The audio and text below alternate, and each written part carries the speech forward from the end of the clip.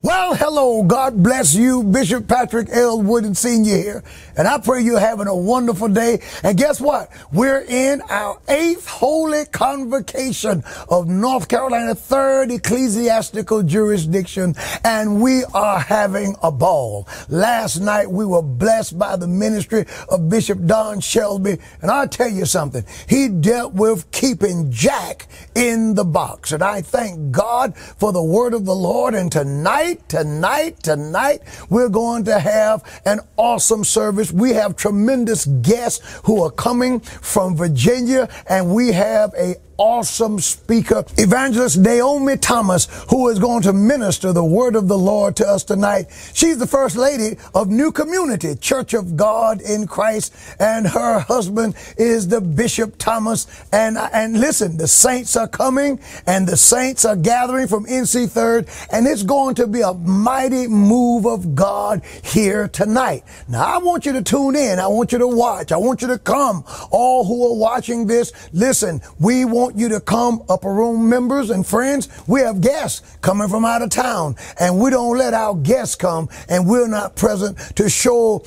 good old first class NC 3rd hospitality. And the word of God is going to go forth with power and authority. And on tomorrow, during our day sessions, my friend, my chief of staff, Superintendent Tommy Eugene Quick, is going to be the day session speaker. And listen, we're going to have a move of God, and then we're going to have a luncheon for the pastors, and our speaker for the luncheon will be my very own first assistant, Superintendent Christopher Stone, and God is going to use him in a mighty way. And then tomorrow night, yours truly will conclude with a word from the Lord. God has already given me what to preach, and it's a love story.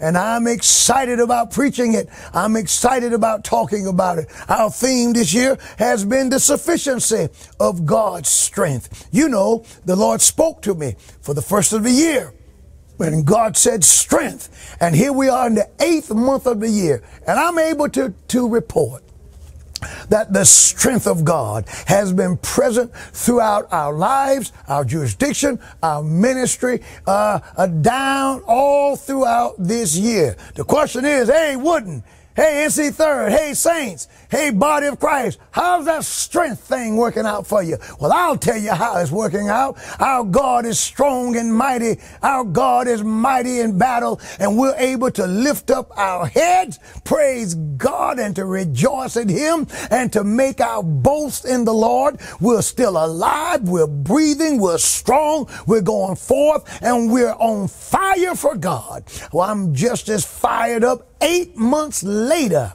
as I was when the Lord originally gave me the theme, strength, strength, strength. I'm here to tell you, my friends, that the God of the Bible, and Gary, I done gone to preaching, the God of the Bible is the strength of our lives. And listen, the strength of the hills are His, and He's going to strengthen you right now. As a matter of fact, somebody watching this, you're feeling God's strength right now. You tuned in just to get the promo, and you see all the things that's going on in the world today. America is crazy. The world is crazy. Sin is everywhere. But I tell you what, you're not lazy. You're not weak. You're not despondent. You're not giving up. And if you were before you heard this, you're not anymore, because you know that I'm telling you the truth. The God of the Bible is the strength of our lives. The God of the Bible is our power. He's our fortress. He's our refuge. He's a shelter in the time of a storm. And I tell you, I've got to calm down. Woo! So listen, I want you to join me tonight, right here at the Upper Room Church of God in Christ. I'm telling you, Evangelist Naomi Thomas, she's going to preach, and you're going to say amen. And I can hardly wait. Now, you don't want to miss tomorrow night, tomorrow morning, nor tomorrow night. God has given me a word, and I can hardly wait to share it. I really want to talk to you a little bit about it, but I got to hold it until the time. So join me tonight. Now, I don't have a drum roll. Well, listen, I'll do it right here. For our 8th holy convocation for the Word of God. We're going to honor our supervisor, Mother Beverly Dejanay. She's such a lovely lady. I thank God for her. It's been Women's Day here at the Upper Room all day long. And during the Women's Day at 10 a.m., I'm closing. We have a men's gathering. And Elder Anthony Wilson is our men's president. And yours truly did a Q&A today. And I got a chance to share with them some of the low times that I've experienced as the preacher. I've got a chance to share with them the humble beginnings.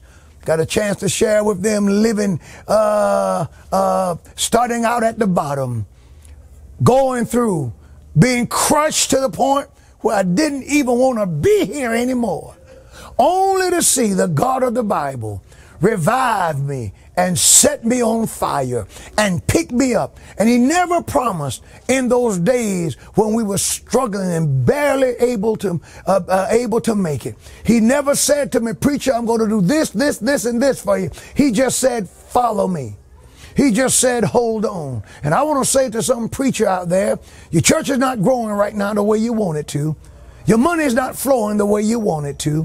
Things are going through. Some of the people who said they would never leave you have left. You've dealt with disappointment. You've dealt with pain. Well, I want to tell you, those who are walking in a measure of success, we are experts at that. We've been down that road. And I want to tell you, hang in there. Keep preaching. Serve the Lord. Don't be bitter. And whatever you do, don't stop. Somebody's watching. You were preparing your sermon, and just past Sunday, God gave you a word and you preached, and nobody showed up but your wife and your family. Oh, that's a crushing feeling. I know that feeling. But let me tell you something. If you keep on, if you follow God, if you continue, you will walk in what the Lord has for you. Don't worry about the naysayers. Don't worry about those who are going to talk. Listen, they talk no matter where you are. If you're at the infancy of your ministry and you're barely making it, they're going to talk and say that your God is not real. If you're blessed of the Lord and highly favored and you got a suit on and you're going forth, they're going to say that you're still in the money. So let them talk. You just serve God and he's going to bless you. All right, I got to go. Got to go back to the convocation now. And I love you guys. I love you. Join me tonight. God bless.